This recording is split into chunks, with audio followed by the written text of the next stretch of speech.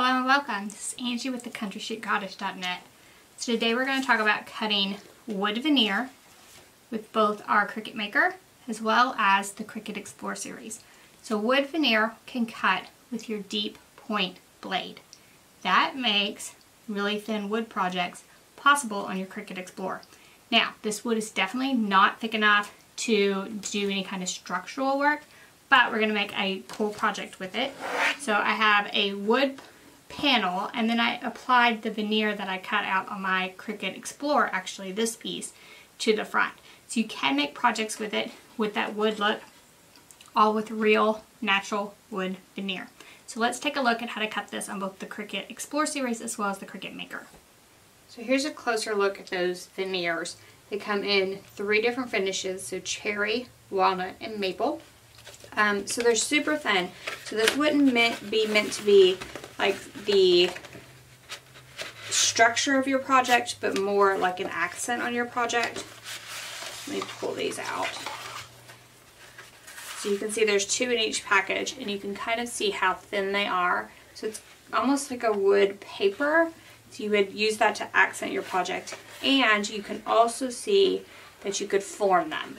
So you could wet it down and even form it even more so it would hold that shape as you were trying to, bend around. But we're going to do 2 flat designs.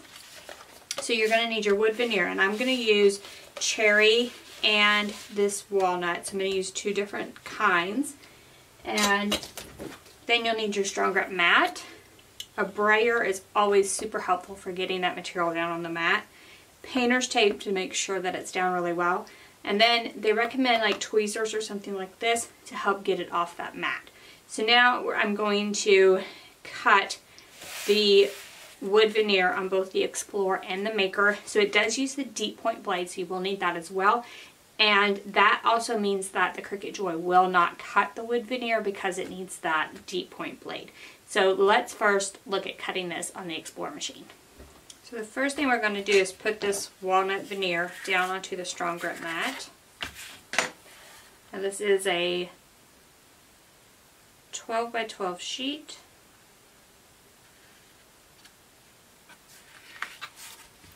And then I like to use my brayer to just make sure that it's down everywhere.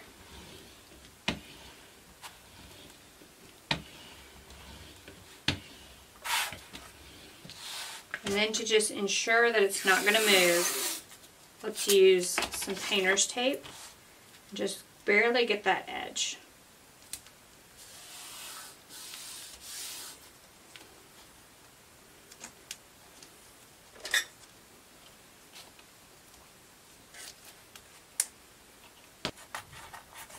I usually just cut away this excess. That way it doesn't interfere with the Cricut machine at all.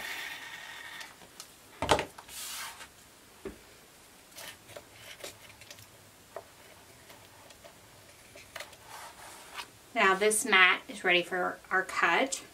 So let's head to our Cricut machine and cut our design. Alright, so I turn my dial to custom, and then I'm going to insert my deep point blade into clamp B. And I picked natural wood veneer right in Cricut Design Space from the materials list.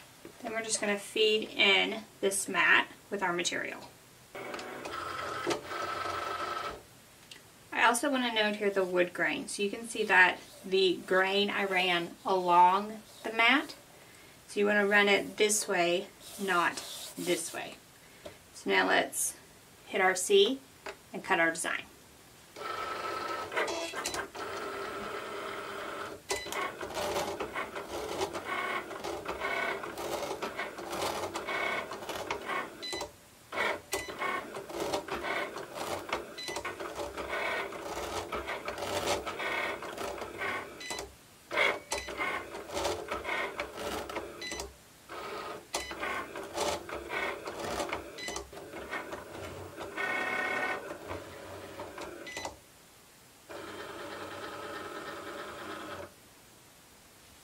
Alright, so this cut 4 times. Did take a while. Before I eject it from the machine, I'm actually going to check it. So I just have kind of a weeding tool here, and I'm going to check a piece that I don't want to keep, so kind of like the inside. And it looks like it's cut all the way through, if you can see that. So I'm going to go ahead and press this eject button and eject the entire thing. So I want to keep just a very small outside edge piece, but I'm going to go ahead and peel this tape up carefully.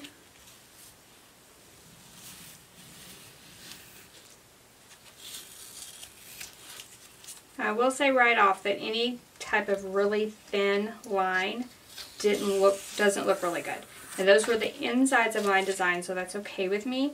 But if you were wanting to do like a really thin line with this, you might experiment a little bit to see how thin you could go, because some of these are like peeling, the veneer's peeling off, and it doesn't look really great. Alright, so this very outside piece I don't want to keep, so I can pull it up and discard it. While you're doing this, you can also kind of practice how much you can pull on this without messing it up.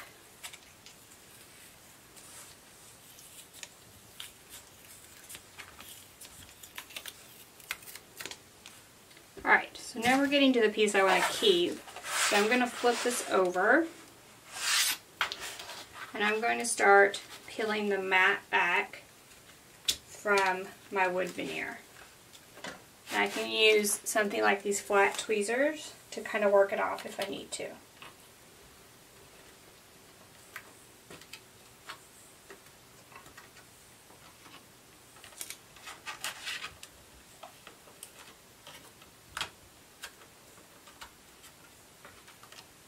I'm going to go ahead and get all those little pieces off that I don't want as I'm peeling it back.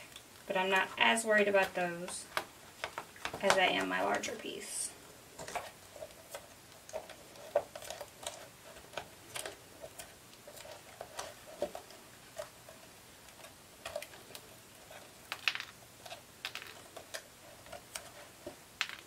This did cut into my mat quite a bit, so I could probably do just 3 passes and would have been fine actually.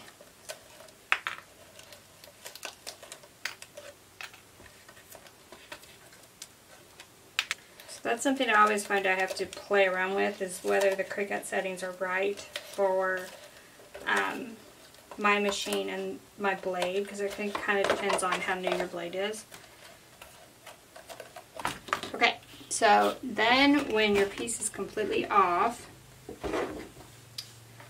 you can kind of just shake all these little pieces off of this. And this is the piece I actually want, so this big cutout. So you can see I experimented a lot. I'm actually going to just use this outer piece, but I cut all sorts of different shapes, different sizes, different thicknesses.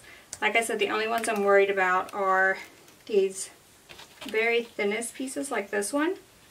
Some of those the veneer messed up a little bit. So if you're going to cut something thin, but otherwise this looks really gorgeous.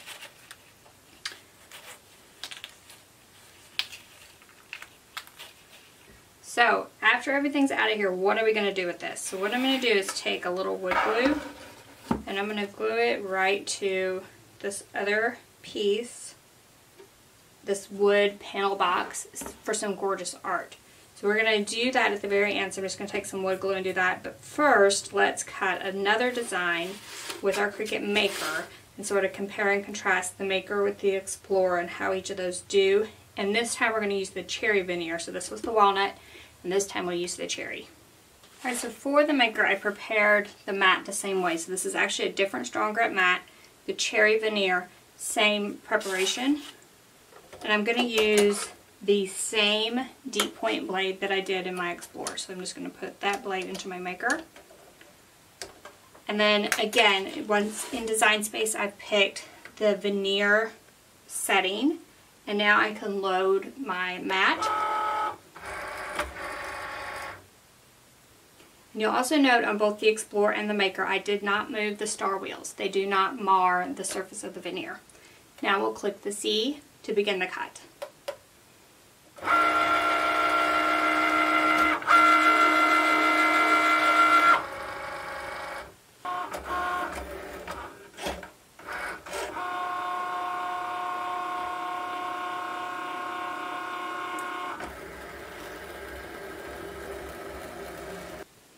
So this time I only let it go 3 passes, and then I checked right here in the corner to see if the pieces were lifting up, and they are.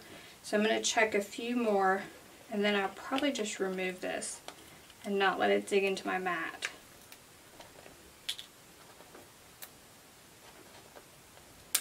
So always when you're cutting something new, be sure to watch it really closely. And these are like all lifting up perfectly, and these are my scrap pieces.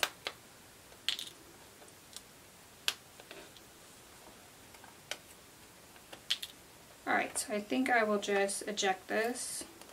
Yeah, everything seems to be fine, so I'm going to go ahead and eject it.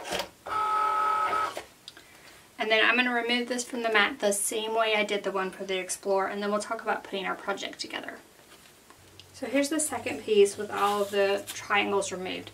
Now I will say I took this out at 3 just to see what would happen, and some of these were not cut through, so I had to use like an X-Acto knife, especially against the grain.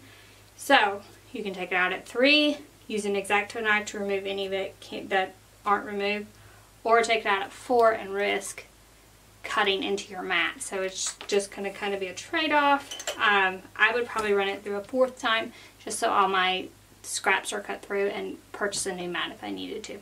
So now let's take a look at how to add this to our wood piece. So all I'm going to do is flip this over to the back. I'm going to add a glue that's good for wood, and I'm probably going to add it like all the way around the edges, in the middle some, just to, probably not on every single line, but as much as possible.